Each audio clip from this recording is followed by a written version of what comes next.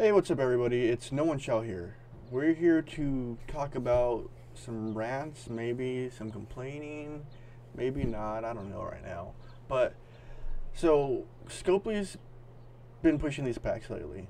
They've been advertising a lot of things in this game. They've been pushing the. You see the hijacked ships in there, but you don't know how to earn them yet. Those should technically be pushed into the background up until the time is come to actually get those hijacked ships, or officers like Marcus Alexander. He's just sitting there. We can't get him yet. We don't know how to get him. He's not in packs right now. He's really in nothing. But he'll be a good officer to have. His stats are pretty dang good. Let's see what his Captain order is. Overpower. At the start of each round, if the opponent's HHP is under 80% of its starting total, Alexander Marcus has an 80% chance of inspiring morale for the ship. So he kind of works like Kirk, but I'm guessing HHP is like hull health percentage.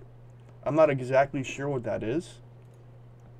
And his officer ability is Shady Methods. At the start of the battle, Alexander Marcus increases his shield piercing of the ship to 100% of the defense of the crew of the ship. So I'm not 100% sure what that means. I'm guessing at the start of each round, he has 100% shield piercing to the ship, which is pretty good if you're going on opponents.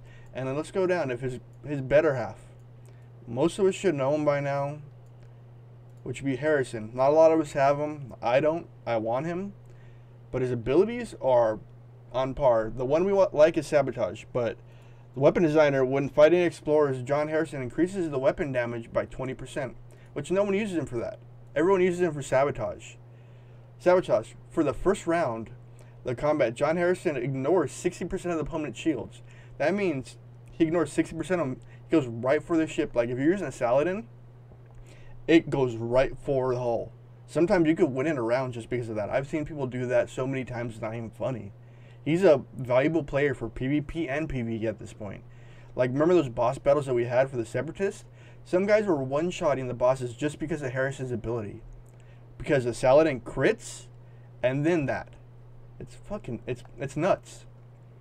Alright, that was that part. And then my rant at this point is gonna have to do with, let me grab this window quick, give me a quick second. It's gonna have to do with this pack. They advertise this exact pack on everyone's screen. 12,000 Latinum, 150 crystals, 150 ore, 150 gas, 600 speed ups, 30 million steel, 6 million trit, 600,000 dilithium, 315 minute repair speed ups, and more for the next 30 days. Maybe they're meaning, they should have explained this or elaborated this a little better. They're meaning 12,000 Latinum over a 30 period or a 30-day period of time. So you're getting 400 Latinum per day. So that makes sense. They should have elaborated a little better on that one. The G3 crystal, you get 5 G3s per day, which in a 30-day period of time, it's 150. That goes for all 3 of those resources. Your speed ups, they'll give you, I can't even remember the exact number. I think it's 8 of them a day, I think. My math could be wrong. It might be a little more. It's a little bit a day. It's not horrible. It's great. It's great. And then you get 30 million steel over a 30-day period of time. So you're getting 1 million steel on a daily basis. And then you move on to 6 million trit. That's over, I think it's 500k trit a day at that point for 30 days. And then the lithium and speed ups. I think it's 15-minute speed ups a day, if I believe right. I bought these packs for a while. They're always going to be your best bang for your buck. But the initial pack that you originally get is going to look like this. I'm sorry for the image quality. It's going to be a little like cruddy. So when you buy the pack, you get 104 UC crystals. You get 104 ore, 104 gas. And then you get 8 14-hour speed ups. And then all this, and you get 3 reload tokens. The pack that they're advertising that's up front, this one, is just over the 30-day period of time. It's not like the pack that you buy right away. Because other players, when you go into that buy screen to see this June pack, it'll be different per your level. But the payout is going to be the same no matter what. I think we can go back to the game and let me minimize this window. We can go back to the game, go to here, go to settings. Let's go to help and frequently asked questions. So let's go down to, where is it at? Daily rewards pack. And then content pack. All right, so here's your breakdown. The first pack that you buy is I think it's a $20 pack, where it is. But when you buy these packs, all three of these, or two of the packs, the $25 one, it disappears after you buy it your first time. Then you got to step up to the $50 one, and then you're left with the $100 one. So this lower pack is good for the lower level players.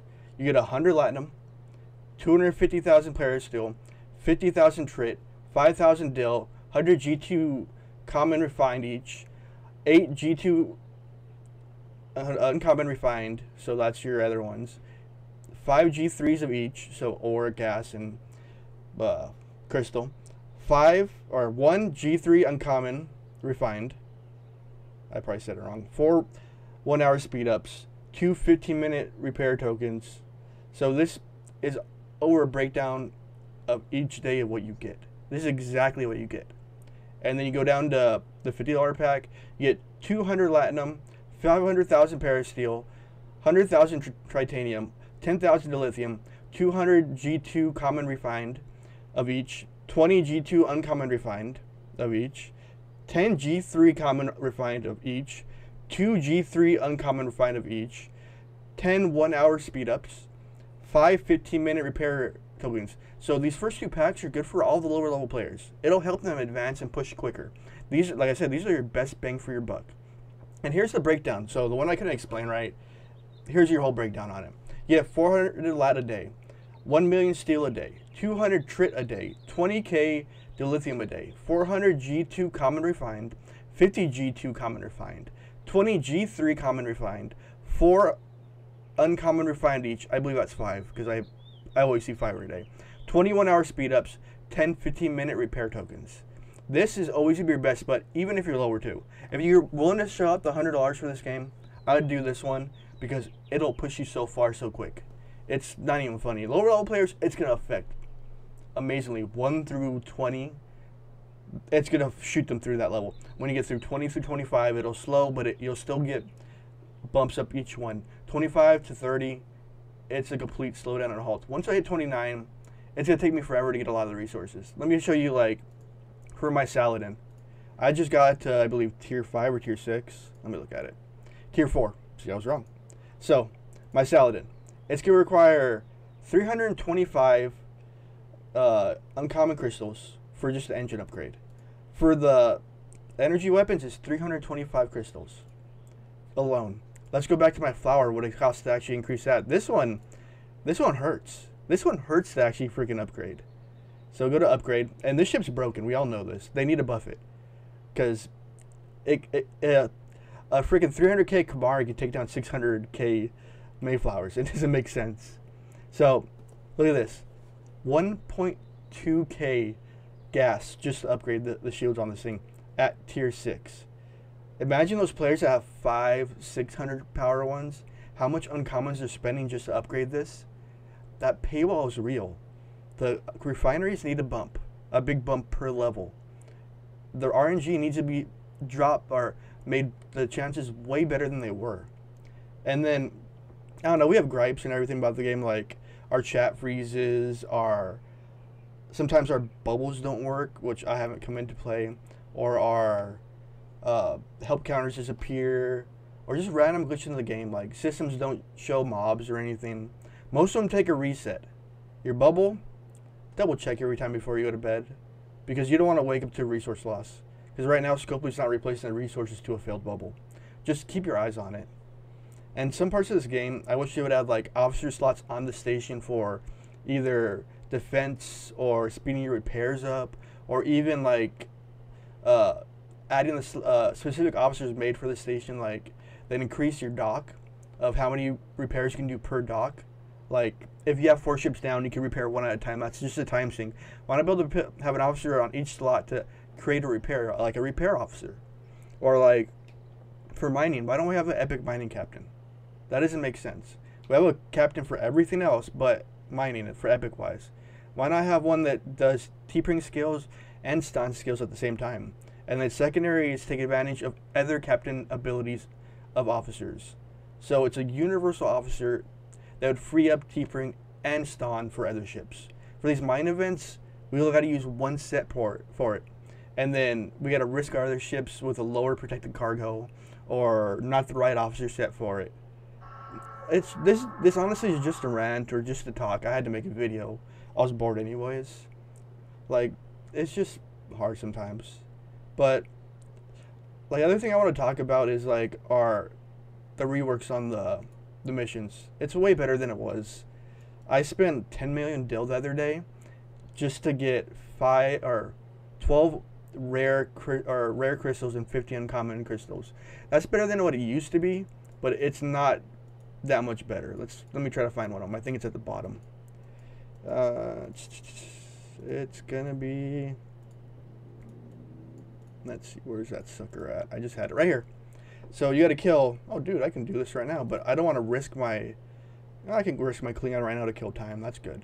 So this one gives you 3 rare ore and 27 uncommon ore. That's still a better trade-off than what you were getting before for these missions. Just to kill 8 hostiles. I don't know what the rest of it is. I'll try it out later just to try to kill time. Where's the other one that's were a little odd, a little harder to do? This one, resupply Starfleet with 50,000 G3 raw ore. That's BS. We all know this. That needs to be dropped to 5,000 raw ore. That's it.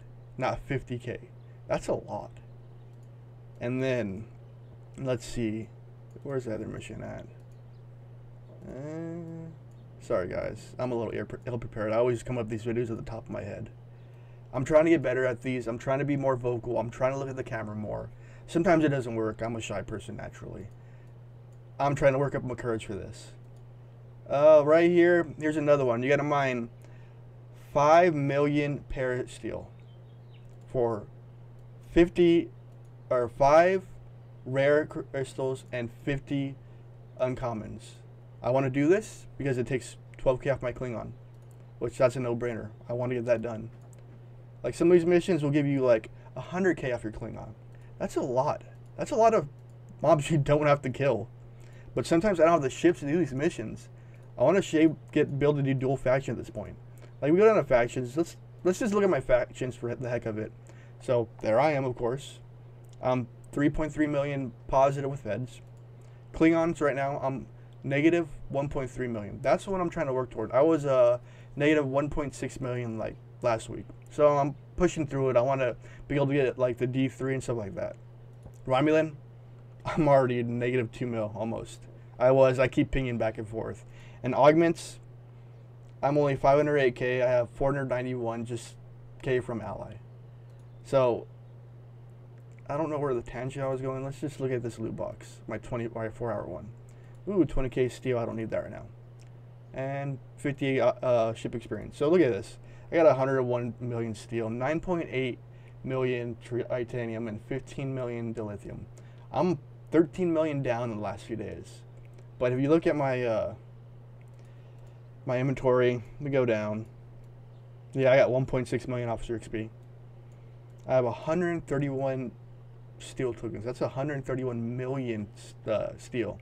I got 16 titanium tokens. That's 16 million stubs reserved away. I got 2 dilithium tokens. That's only 200k dill. That's always going to be for that rainy day. I'm not going to worry about that. I was going to look for something just on my own. Did I already waste it all away? Yeah, I wasted my May pack away already. Well, guys, I'm going to end this video saying, stay happy, play the game hard, don't take it too seriously, don't let cyberbullying get to you because we know it's there, and just keep trying. The community makes this game worth it. Hopefully over time Scopely will fix the game to make it better for all of us. Some people are quitting and cashing out. I'm not going to cash out. I enjoy Star Trek and I love my community I'm in right now. So everyone, be good and keep on hunting on and have a great day.